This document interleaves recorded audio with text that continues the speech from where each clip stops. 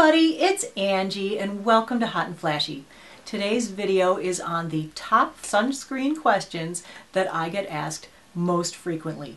Now, I just did a video that I put out last week on my epic search for an all mineral based sunscreen that actually could be worn on its own, could be worn under makeup, and that looked great and had adequate sun protection. And that one brought up all the same questions over again. So I'm going to answer those questions one at a time, and we will see if I can satisfy some of these things. Problem is that some of them are not 100% definitively answerable, but I thought for those I'll at least try to offer a solution, and for the ones that are answerable I will provide you with the links to where I find reasonable information. Okay, so I'll put the links to the information in the information bar below the videos. Let's get started with question number one. Do I really need to wear sunscreen every day? And if so, why? For me, I think yes, obviously. I wear sunscreen every day. I recommend wearing sunscreen every day to everybody of every age, no matter how young you are or how old you are. You're never too old to start, and the younger you start, the better. And here's the reason. In years past, we didn't realize how much damage the sun was doing to our skin, okay? We just thought that we got a sunburn and it hurt, and that was the problem.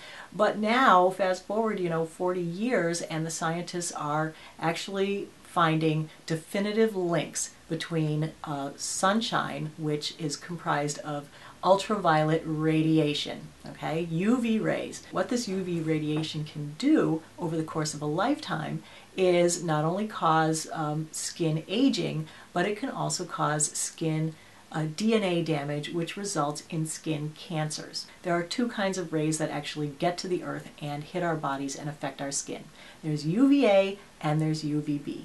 So UVB is what caused the burn, and that's the one that they also thought caused the skin cancer before. But now they've found out that both kind of rays really contribute to skin cancer, but that UVA rays contribute much more to skin's aging and wrinkling, because the UVA rays are longer and they penetrate deeper into your skin, so past the epidermis down into the deeper layers. And that's why it's more dangerous, because those are the more dangerous cancers. And where there was never a causal link before, in the last couple of years, scientists have actually done studies, mainly in Australia, on people who used sunscreen and people who didn't.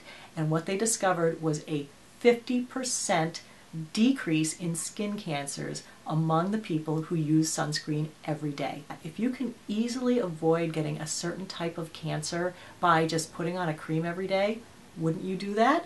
I sure would, and so that's why I recommend it to everybody.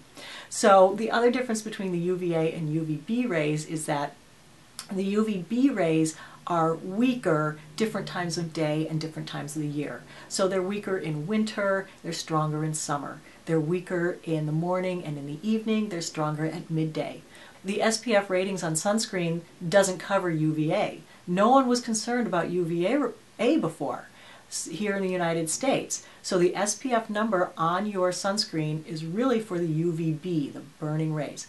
UVA are the ones that are longer, they penetrate deeper into your skin. They're the same intensity whether it is high noon or 5 o'clock in the evening, whether it is August or December.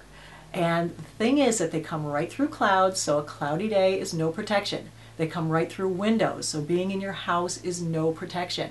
And even a hat, if you wear a hat but you're out on the water, they'll bounce back up off the water and get to you that way. So it's really important to wear a high enough SPF and or PA+++ protection that will protect you from those rays. As you can see, I'm very passionate about this. I never was before, and now that I'm doing this research and finding things out, I am becoming very passionate about it. So I want to get the message out there. But that's long enough on number one. Let's move on to question number two. What is the difference between physical or mineral sunscreen versus chemical? And it's all kind of in the words, because basically everything is a chemical, so calling one chemical and the other not chemical is weird, because even minerals are chemicals. We're all made up of chemicals. Chemical is not a bad word.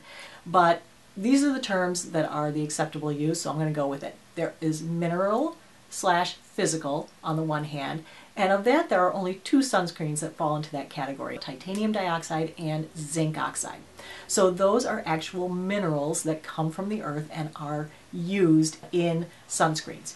And then the other things are man-made combinations of things that are put together, and those are called chemical. The difference is that with chemical sunscreens, they have to be absorbed into your skin, and then the way they work is they absorb the sun's rays. As they absorb more and more rays, it kind of uses up their effectiveness. So the longer you wear it, the more rays they absorb, the less effective they become over time. With the mineral sunscreens, you put them on and they set up a barrier on the surface of the skin. They're not necessarily absorbed into your skin, and they bounce the rays off. That's why they call it physical. So it's more like a physical barrier so that you're not absorbing the rays. So one doesn't necessarily work better than others. They can be used in combination. So you can find a sunscreen that has both physical and chemical. You can find ones that have all chemicals.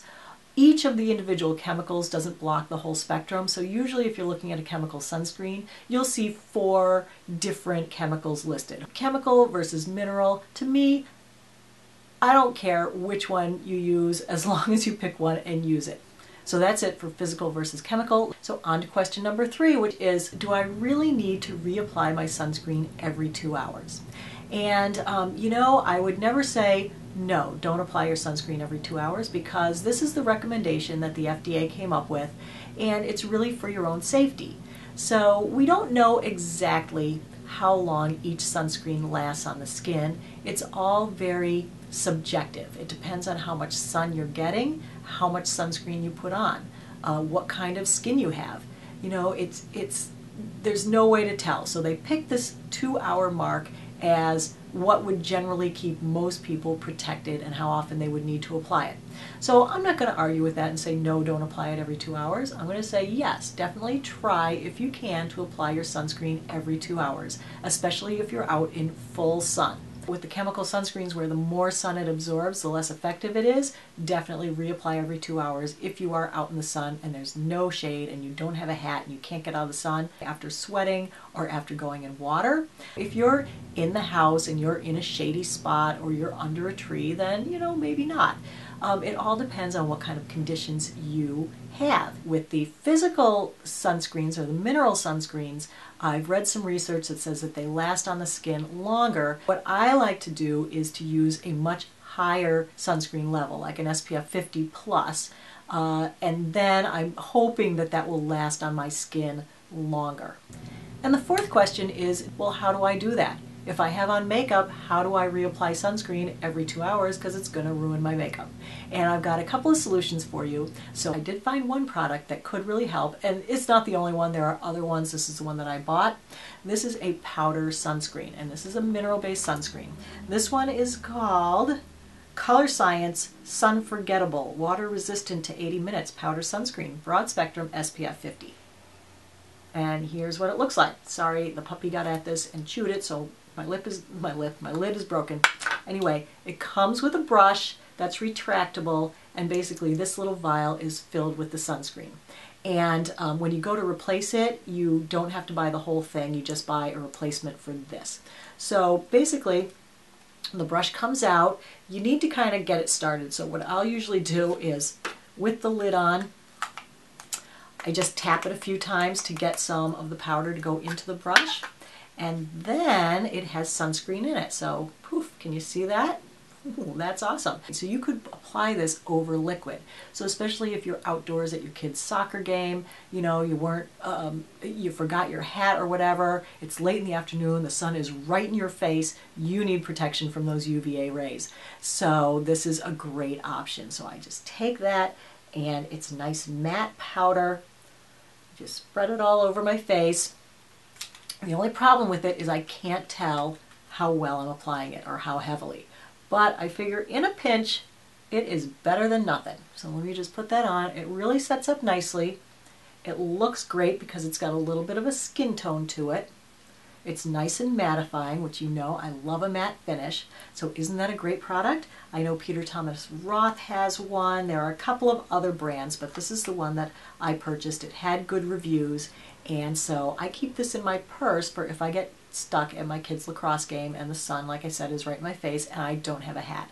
I usually have a hat. The other solution is to wear a hat. And then the third solution to that, which I was thinking of, is to use a CC cream or BB cream that has high protection and a tint.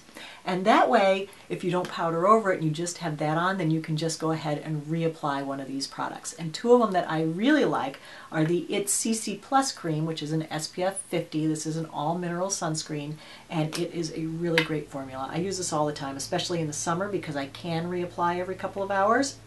So take a look at that. That offers beautiful coverage. That blends right into the skin. It's really great for older skin. It looks terrific on wrinkles. It stays in place. It's got a little bit of a grapefruity scent, but the SPF 50 is terrific. And then here's one from Pure. This is their CC Cream Broad Spectrum SPF 40 Color Complexion Correction. And this one is in light. And this is another one that is an all mineral based sunscreen. This is a bit thicker and stiffer of a cream, but it goes on nicely. I like the It better, but I wanted to offer a couple of different choices. I had this one, I tested it a while ago. I really don't use it that much because I didn't love it, but hey, I know a lot of people like the Pure brand, and that this could work great for you. They also have a BB cream that I think people like better than this, actually, but this is the one that I have. So these are things that you could easily apply every 2 hours, and then all you need is your maybe a stick blush or something, or one of those combo blush lip gloss things to redo your blush over the top, and then you should be good to go. And of course, I always like to hear from you guys if you have any great solutions on how to reapply your sunscreen every 2 hours when you're wearing makeup.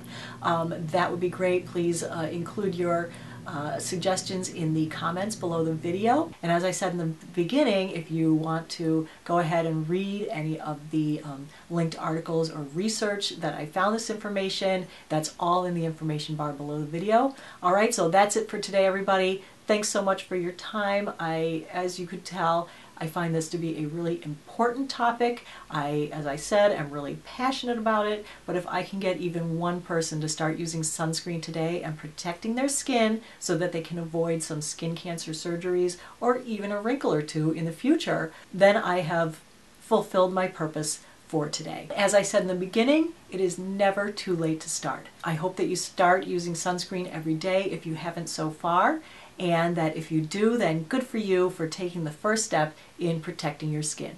So as always, everybody, thanks so much for your time. I really appreciate it. Thanks so much for watching, and have a great day, and I will see you next time. Bye-bye.